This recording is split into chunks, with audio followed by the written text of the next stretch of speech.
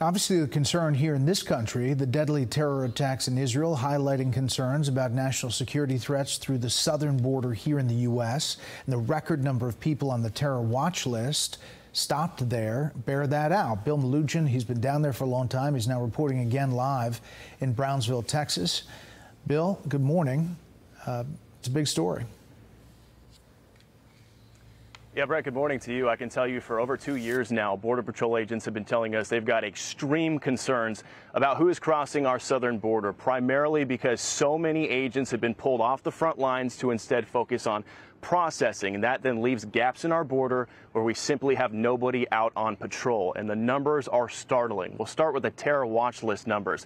Fiscal year 2023 so far, 151 people on the FBI's terror watch list have been arrested by Border Patrol agents while they were crossing illegally here at our southern border. That is the highest number on record. It's also higher than the previous 6 years combined. The highest number under Trump was 6. We got 151 this year so far. Now, the Biden administration says, well, that shows they're catching more people, right? Not exactly. We'll talk about the gotaways. CBP sources telling us since President Biden took office, there have been well over 1.5 million known gotaways at our southern border. These are illegal immigrants who are crossing the border and are seen on cameras or sensors, but Border Patrol doesn't have the manpower to get to them, so they successfully get into the United States without capture. For perspective, that is a population size bigger than the city of Dallas, Texas, that has successfully snuck across our border and gotten into the United States without apprehension. It's enough people to fill up 16 Rose Bowls in Pasadena, California.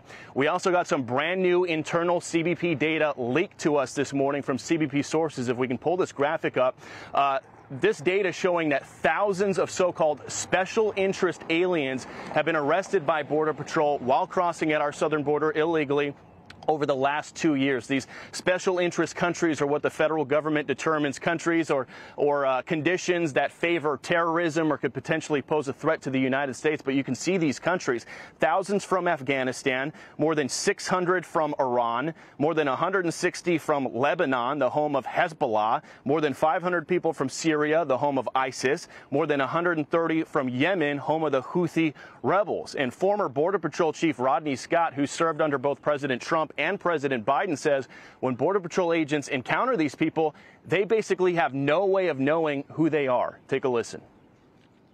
An open border allowing anybody to come in is a national security threat.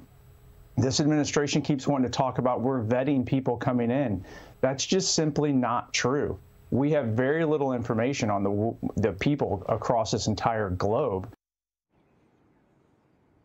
And to elaborate on that point, Border Patrol sources tell us that they simply have little to zero way of vetting these people from these so-called special interest countries. I'm told unless they've got a criminal record in the United States already or they're on some sort of federal watch list, there's no way for Border Patrol to find out about any possible criminal record. That's because these home countries that they're coming from, mostly in the Middle East, they don't share their records or their data with the United States. So when Border Patrol agents run their names or try to run their fingerprints, there's literally nothing there for them to compare it to. So obviously major security concerns down here at our southern border, especially with what's happening in Israel right now. Brett, we'll send it back to you. Those numbers are staggering. The numbers especially of those countries where obviously suspected terrorists have come from before. There has to be this huge level of frustration in the CBP. And obviously they're giving these numbers for a reason. You've dealt with this for a long time. This frustration is probably pretty high. It is, and their morale is in the toilet. And again, a lot of these Border Patrol agents tell us they feel like they've been turned into social workers. They sign up for this job to patrol the front lines of the United States, go after the bad guys, go after the drug smugglers, go after the criminals and the cartels. Instead, many of them feel like they're paper pushers now, basically a welcome concierge, driving migrants around, dropping them off at centers, filling out paperwork. And again, they're off the front lines. And Border Patrol leadership has expressed frustration about this, that they want to have have their agents out there patrolling to go after the bad guys, but when they get these huge groups of thousands of people crossing at once that the cartels are pushing across, it sucks up all their resources, and again, it leaves gaps in the border completely unpatrolled. That's where the national security threat comes in, and you hit the nail on the head, Brett. There is massive frustration within Border Patrol and with CBP, and thanks to these sources we have, they're able to get us these numbers and kind of put all this into perspective for us. Bill Melugin, that's great reporting along the border. Bill, thanks.